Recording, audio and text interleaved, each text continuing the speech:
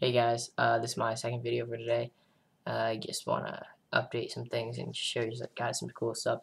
First thing is my packaging. You've seen it before, I think, in one of my videos, but this is, I just finished, well, I didn't finish, I finished it a while ago, the order, but I finished the packaging just now. Her name's Sarah, because that's what she wanted. That's probably okay, but I showed you this, so I'm pretty sure it's okay, so that, because she wanted it, and her name's Sarah, so you probably already know that.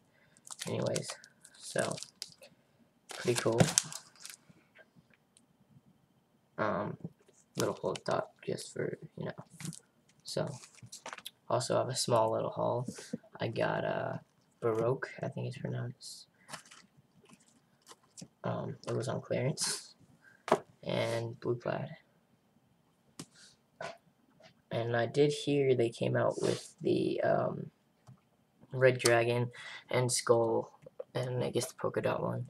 I've seen the polka dot, but not the red dragon skull. Thought that was pretty cool here. And I'm like, I found this in my garage. I thought this would really be cool to make a wallet out of. I haven't seen anyone do it before, so I thought I'd try it. See how that goes. I'll update you. And last thing isn't duct tape, but it's my airsoft gun. It was clear. I got it for Walmart for like $100. I did spray paint it. Did a cool leaf design, and it is spray painted. Everything works. Whoops. Anyways, and nothing's sticky because I covered everything up. Anyways, took the stock off. This thing works right here.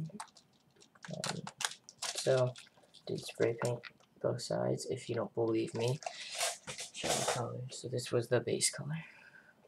Got it at Walmart.